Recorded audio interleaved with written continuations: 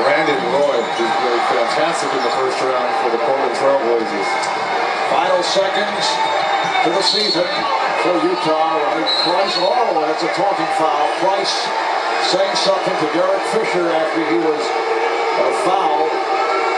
That'll be a technical. And this started previous to the play when Lamar Odom was shooting his free throw. It looked like a little talking was going on between Derek Fisher and Ronnie Price, and it just kind of carried over. Steve Jabbie tried to separate the players. Trevor Ariza was looking to go over and say something to Price, who has been outstanding. It was 80-59 Lakers when Price came on as Jerry Sloan was trying to do some shuffling. And the Jazz made a run. They did get within 6. And there's some drawing going on with Trevor Ariza and Paul Millsap as well.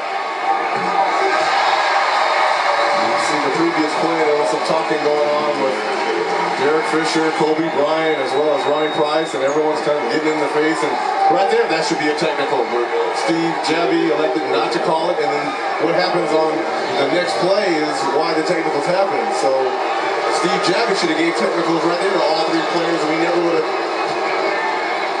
As Ronnie Price goes baseline here to try to finish over Derek Fisher. Here's the taunting foul getting into the face of Derek Fisher, which is the correct call. That is correct. Final seconds